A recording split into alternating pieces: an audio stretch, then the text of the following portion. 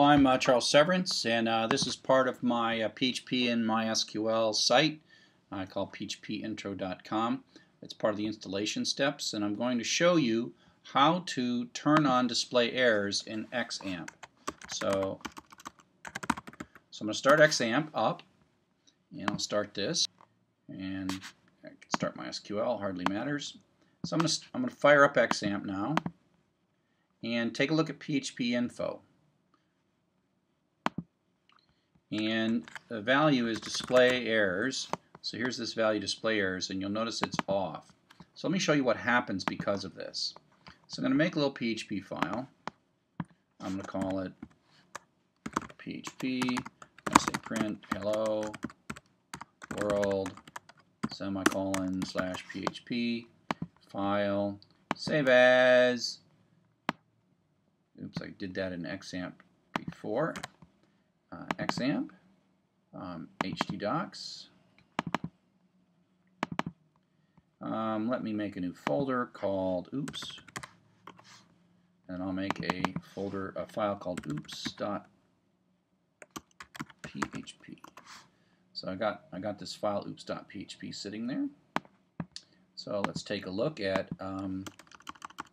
oops.php.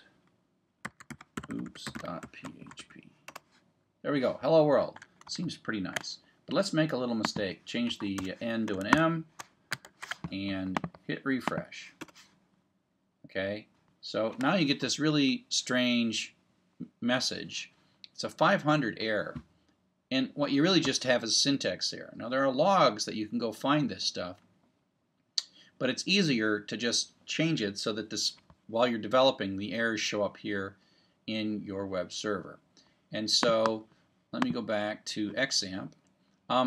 The way to do this is you got to change this file php.ini, and so it's good to find out which it is. Sometimes there's more than one, so you got to find the one that applies to the one that you're working with, and it's in Applications, XAMPP,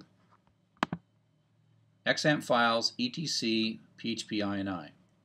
Okay, so now that I know what that is, I'm going to shut off my Apache web server and my MySQL. And now I'm going to edit that file, this file right here. I'm going to edit that file. That's our configuration file for PHP. So I'm going to say File Open, Applications, XAMPP, XAMPP files, and where was that? Let's check again. The folder etc. And php.ini. And so this is a file that configures your PHP, and you go find down in this file, way down, and you find the line that's display errors. Now you might have to uncomment this or make sure that it says which errors. You kind of want all the errors this is saying, but not notices. You might want notices as well, but it doesn't matter. So you save this file, so you save this file, and then you go and restart your web server. And I restart my MySQL. So the first thing I'm going to do is I'm going to look in XAMPP and take a look at PHP info, and just for sanity verify that display